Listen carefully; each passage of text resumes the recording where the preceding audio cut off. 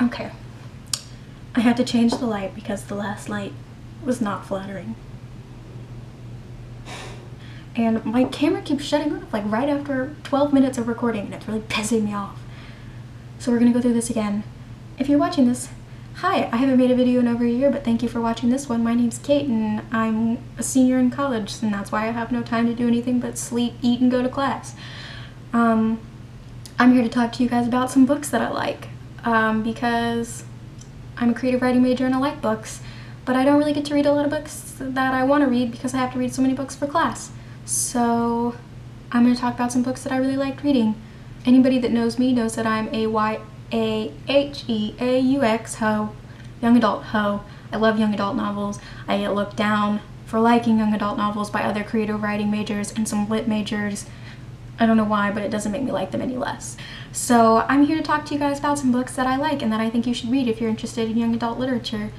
They're pretty popular, so you may have already read them. If you have, kudos, they're really good. So if you want my book recommendations, keep on watching. If you don't, that's fine, I guess. Don't watch. My first one is Fangirl by Rainbow Rowell.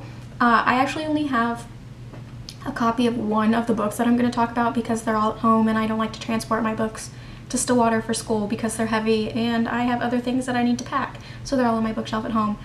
But I have a copy of one of the books I'm going to talk about. Unfortunately, it's not Fangirl, but Fangirl by Rainbow Rowell, who writes adult literature as well as young adult, is my favorite. I liked Eleanor in Park, which is usually the novel that people choose to read as their first Rainbow Rowell novel, but I like Fangirl better, so that's why that's on this list instead of Eleanor in Park. But Fangirl is fantastic. It's about Kath and her sister, who I believe is named Ren, Catherine Wren, because it's Renegade. That's her fanfiction author name. They go to college in Nebraska. There's mentions of Quick Trip, which just warms my little Oklahoma heart. And there's Levi, which is Kath's love interest, but the book is more centered on self-discovery than the romance, which is nice. I usually do read young adult romance, but I liked that this had romantic aspects but was not focused on the romance. That was nice. And Rainbow Rowell actually wrote a spin-off of the series that Kath writes fanfiction on, and it's called Carry On, and it's really good too. So definitely pick up Fangirl. If you want to read Eleanor in Park as your first one, that's fine. A lot of people recommend that. I really liked Eleanor in Park. It's also so good. I just like Fangirl better. Moving on. My next one is Anna and the French Kiss by Stephanie Perkins. I love Anna and the French Kiss, and all subsequent novels in this series that come after. I just love Anna and the French Kiss the best, and that's because of one word, and that one word is Etienne.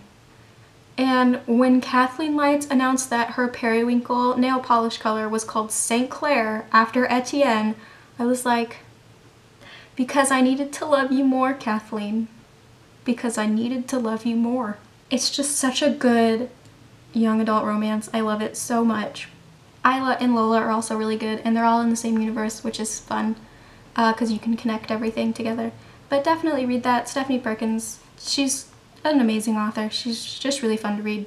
Nice, fluffy, kind of lax read for books. Yes.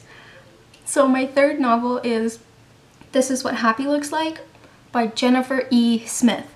I'm so bad at remembering the first name, middle initial, last names. Jennifer E. Smith. It's because I filmed this video 3 times.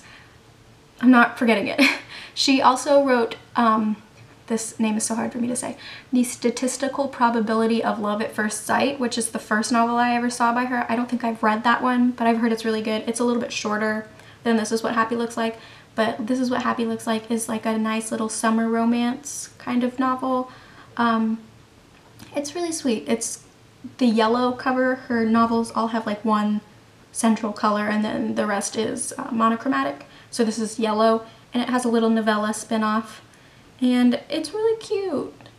I really want everybody to read it because it just made me so happy, and I sat in a booth at IHOP for a couple hours with a short stack of pancakes and a hot chocolate and just read this book, and it was so nice, and I recommend everybody do that.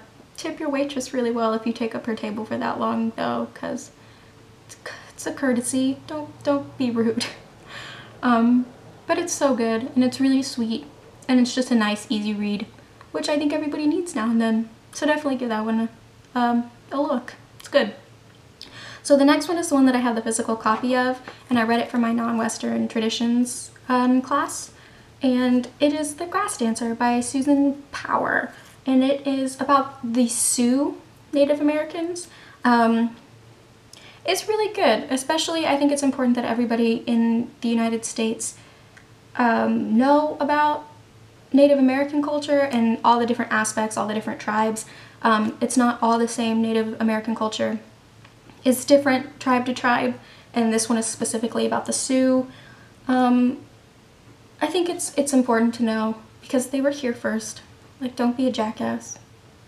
Just know that, just respect the culture. It's like, that's not hard to do. And this is just like a nice little look into one of many Native American cultures, and I think that's important. And mine's like highlighted and beautiful, and I stopped highlighting like halfway through because I couldn't stop reading, and I can't stop to highlight when the book is that good. So definitely look at this, especially if you live in the United States. I think it's important if you don't, but especially important if you do. So yeah, Grass Dancer, Susan Power. So good. So good. And my last one is more of an author because I love all of her books and I recommend all of them. Somebody's outside. Who's that? I don't know who that is. Hello? My last one is an author rather than a book because I love all of her work, but it's Danielle Vega / Rollins. She does have different names on different books. She mostly keeps Vega for The Merciless because it's a series, and I don't think she wants to confuse people by putting Rollins on it because they might think it's not the same thing. But I think she got married and that's why her name changed, and she's got Rollins on some novels and Vega on The Merciless. And I think Vega is also on Survive the Night because I think it came out before her last name change. I don't know, I lent that one out too.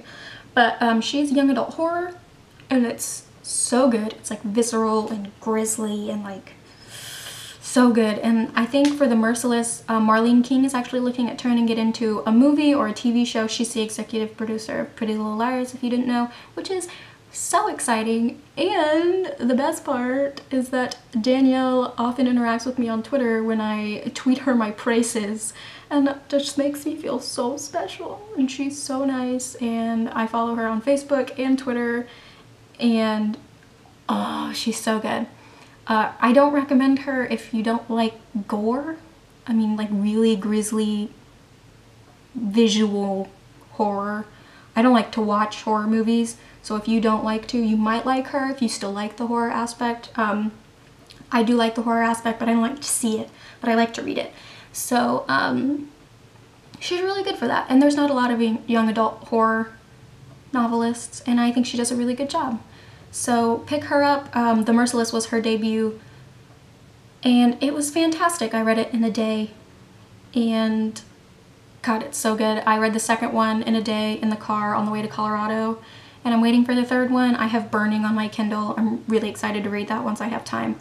But she's great. Definitely look at her if you like horror and young adult. Even if you don't like horror or you think you might be interested in horror, I would definitely turn to Danielle Vega because she's a good introduction.